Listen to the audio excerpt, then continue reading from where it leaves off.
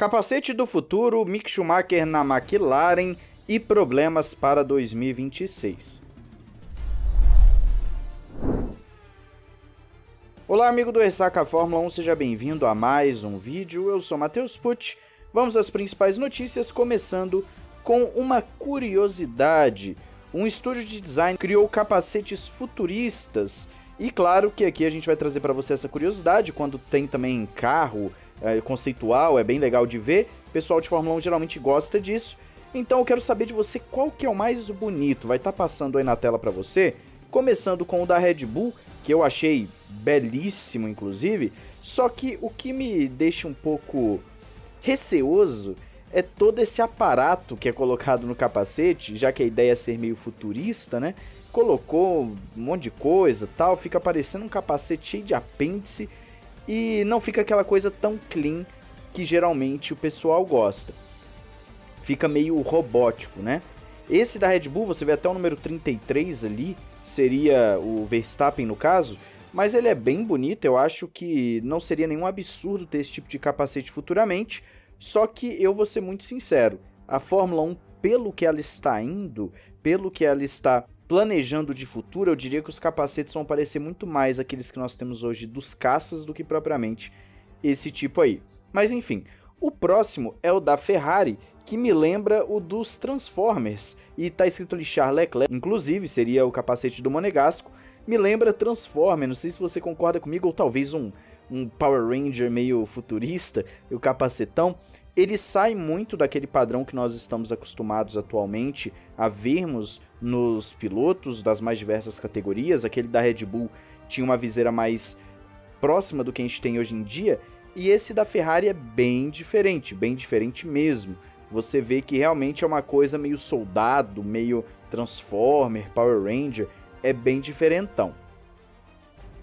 Depois nós temos um da Williams, que parece que saiu de um jogo de videogame, tá ali do Alex Albon, algum jogo tipo Halo, alguma coisa assim meio espacial, é bem interessante, mas é o que eu menos gostei por enquanto.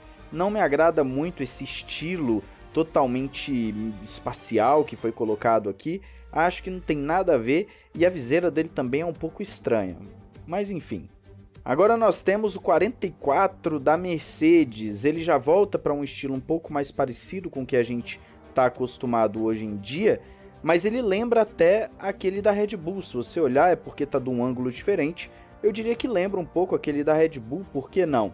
Esse da Mercedes também está bem bonito e acho que não seria nenhum absurdo pensar nesse tipo de capacete para o futuro, dependendo de como os carros estiverem. Para ser bem sincero, eu estou olhando agora a descrição e pelo visto realmente a ideia era fazer uma coisa meio alien, meio espacial, então eu não estou errado na minha abordagem aqui não, é algo meio para isso mesmo. Agora nós temos o do Nyck de Vries na AlphaTauri, também uma pegada espacial, uma pegada bem que a gente está acostumado de soldado futurista, na lateral parece quase que uma anteninha ali, né, que ele tem de um headset assim, uma anteninha para pegar o sinal, interessante, mas me lembra muito de um soldado, basicamente escrito Nyck de Vries, uma coisa meio videogame. O da McLaren tá num laranja lindo, só que eu achei horroroso esse negoção aí na frente, parece quase que um aparelho de realidade virtual na frente. Se não fosse isso, diria que seria o mais bonito até o momento, ele tem um conceito geral muito próximo do que a gente está acostumado hoje em dia, é um capacete que está muito bonito, num tom de laranja muito bonito. Eu estou tentando achar de quem que é esse capacete, não sei se é do Lando Norris, eu não estou achando aqui alguma referência. Mas enfim, realmente belíssimo esse capacete, e é do Lando Norris, eu estou vendo agora ali um negocinho no LN ali dele. Não teria nenhum problema se a Fórmula 1 mudasse para algo nesse estilo sem esse troção na frente aí.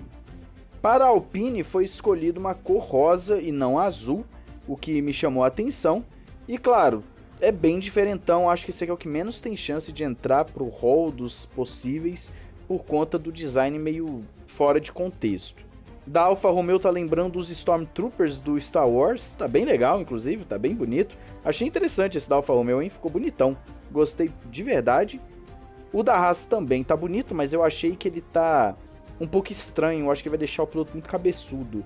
Tá um pouco fora de proporção esse capacete, pelo menos ao meu entender aqui na minha visão. O da Aston Martin é o Power Ranger verde todinho, né? Fica parecendo um Power Ranger. Tá interessante, tá bonito, tá um tom de verde bonito, o reflexo no capacete muito bonito, mas acho que ficou um pouquinho exagerado. Tá aquele Power Rangerzão também, mas eu quero saber a sua opinião. Qual foi o que você mais gostou, que você achou mais bonito de todos esses capacetes? É uma curiosidade, o pessoal aí do design sempre faz um trabalho excepcional. O pessoal que faz também, por exemplo, conceitos de carros da Fórmula 1, muitas vezes fica muito melhor que o que vai para a pista mesmo, né, o que as equipes escolhem. Então é bem legal de ver, eu particularmente gosto, quero saber se você gosta também de ver esse tipo de coisa. Vamos para a próxima notícia, que é Mick Schumacher na McLaren. De acordo com o que saiu hoje, nesta quarta-feira, dia 1º, a McLaren mais uma vez vai ter essa parceria com a Mercedes, em que o piloto reserva da Mercedes também é o da McLaren. Então, se porventura for necessário, o Mick Schumacher vai assumir o carro da McLaren em 2023. Ano passado era o Nick De Vries, que estava nesse esquema também de sobreaviso. Você lembra que o De Vries correu até pela Williams, então tá tendo isso meio que nas equipes de motor Mercedes, né? Você tá tendo essa parceria, o que é interessante e aumenta a chance também do piloto entrar, apesar de que é raro, a gente sabe que é raro alguém ficar de fora, né? Um piloto sair de alguma corrida, no Covid até aconteceu, mas hoje em dia e na história da Fórmula 1 é bem difícil de um piloto ficar de fora uma ou duas corridas. Mas e aí, tá na esperança do Schumacher ter uma carreira promissora ainda na Fórmula 1 ou acha que não vai passar disso, vai ficar sendo reserva de um, reserva de outro, não vai virar nada? Diz aí. Agora vamos para a nossa notícia sobre um problema que está tendo para a Fórmula 1 2026 entre mais uma vez FIA e Fórmula 1.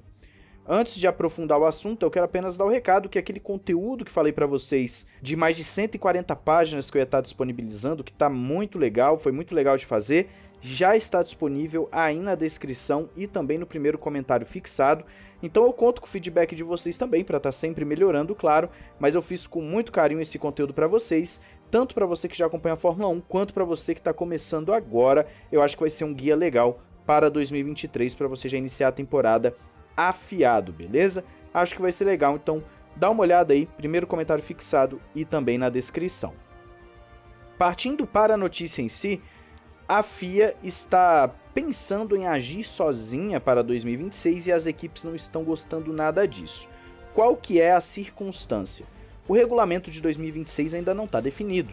Infelizmente, nós temos pouco tempo, porque até 2026 é pouco tempo para as equipes para mudarem coisas de forma mais brusca, e a FIA está querendo impor as regras e passar por cima das equipes para o negócio sair o quanto antes.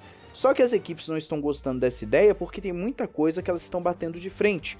Por exemplo, redução do combustível, do tanque de combustível para 80 litros, aerodinâmica ativa, que a FIA também já falou que quer implementar em 2026, motor, já que você teria um motor até mais pesado por conta da nova bateria, e a ideia é justamente você deixar os carros mais leves e inclusive menores, e as equipes estão batendo de frente com alguns conceitos porque não estão vendo como fazer isso de forma viável. Enfim, nós temos vários pontos que não estão indo para frente nessa conversa toda, e isso é bem interessante, porque a gente começa a ver que o clima que já está ruim e que nós trouxemos hoje de manhã, que a Fórmula 1 já quer tirar mesmo, tá dando um jeito de tirar o Mohammed Ben Sulayem da presidência da FIA, isso mostra que o negócio vai para todas as instâncias, para todos os pontos. As conversas entre FIA e Fórmula 1 estão sendo de bater cabeça desde que o Mohammed Ben Sulayem assumiu, e isso obviamente não é bom porque influencia diretamente no esporte de forma negativa. Então vamos ver o que acontece, espero que resolvam em breve, claro, eu vou trazer para vocês todas as notícias importantes aqui no canal. Fique de olho que dia 3 tem Red Bull, hein? Amanhã ainda não tem nenhum carro, mas dia 3 tem Red Bull. Um grande abraço, valeu e falou!